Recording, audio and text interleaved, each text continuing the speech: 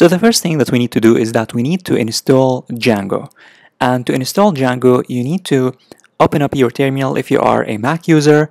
If you are a Windows user, you need to open up your CMD. The command, it's called the command prompt in Windows, or CMD. Just search for CMD and it will open up a window like this. If you are a Mac user, just open up the terminal. You can click on this search icon and then search for terminal. And it's going to open up this terminal. If you click on this terminal, it's going to open up this terminal. And then you need to type the following.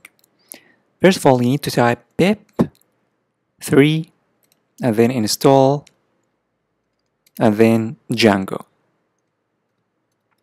And it's very important to know that if you are using Python 2, you need to say pip and then install Django. If you are using Python 3, then say pip3 and then install Django. So you need, if you are using 3, just type pip3 install Django.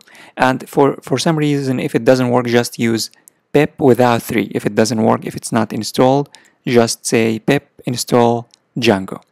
But since I'm using Python 3, I'm going to say pip3 install Django.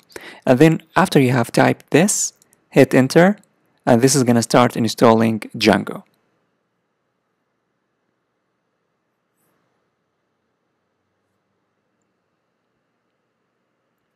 Now, as you can see, it says here, requirement already satisfied, because I have already installed Django. If I haven't installed Django, it just would install Django.